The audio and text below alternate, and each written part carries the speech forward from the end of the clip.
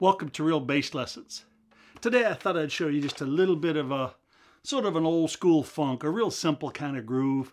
And I'm talking about wanting to show you how to create a little bit of phrasing. You saw in that intro I was doing just an A minor thing.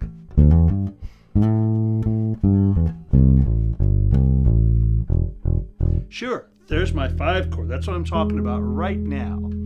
When I'm jamming on one chord, when good players are doing that, they're creating phrasing, and one of the real simple ways is one chord. We're in the A minor.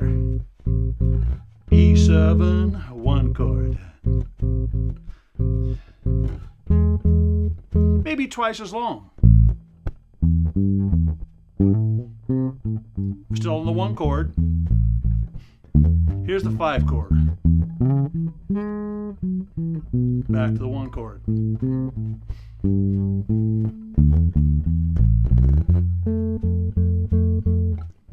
Sure, without blatantly hearing the chords, we still imply that. I did it one time by doing this little, sure, that's an E and it's an augmented. Let me play just a little bit forward with the drum machine here and I'll talk it, okay? Here we go. A minor, 1, 2, 3.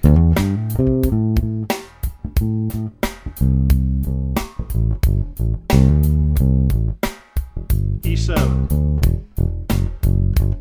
A minor,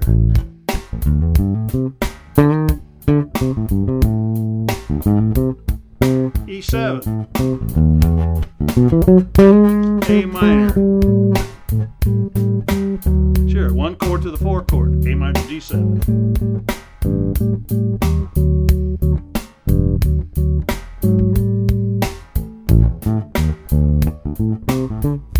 Here comes the 5 chord.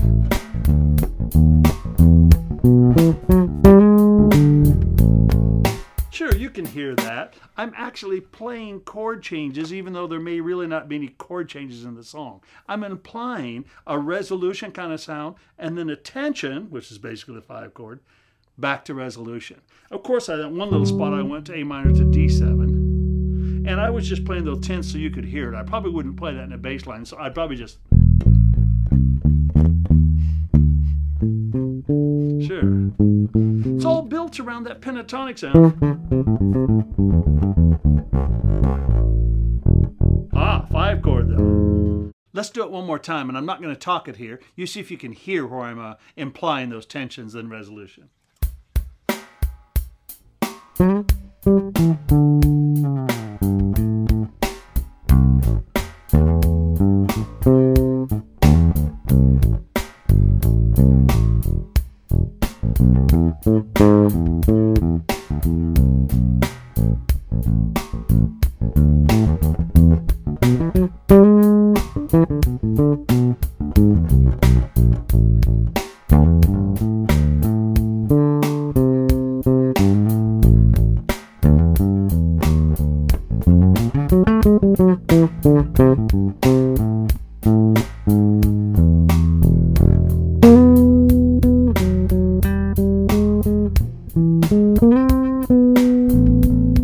Sure.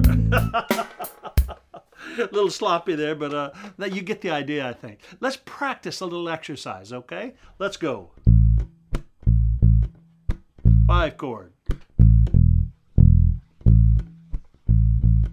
4, 5. Let's do that with drums. 2, 1, 2, 3. Play with me. 5 chord. 1,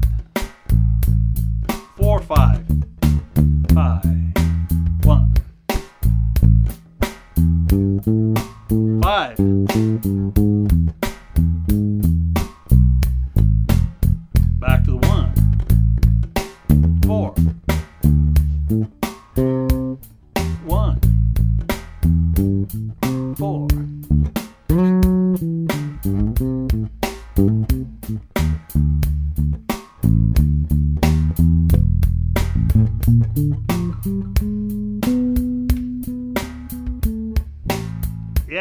got the idea? The point is our line is creating tension resolution.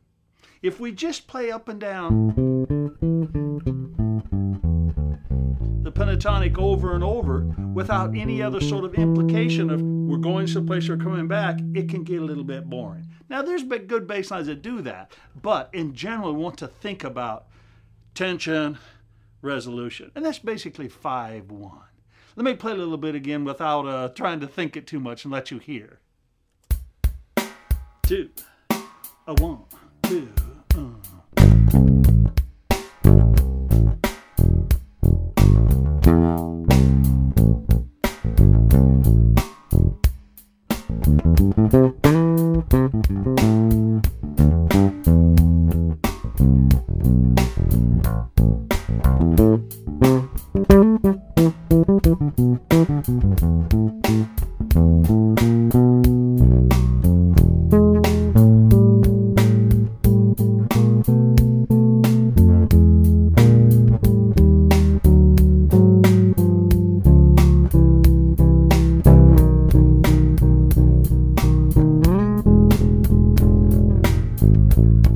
Sure.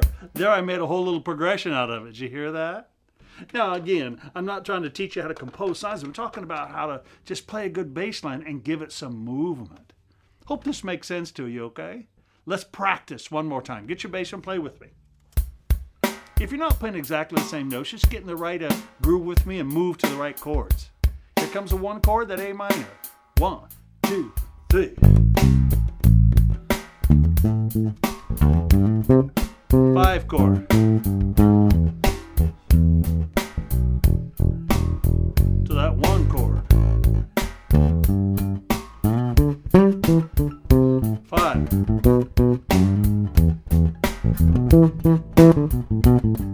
1.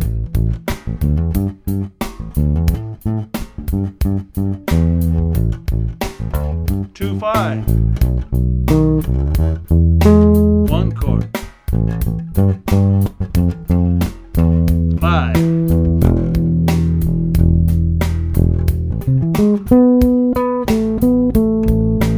Yeah.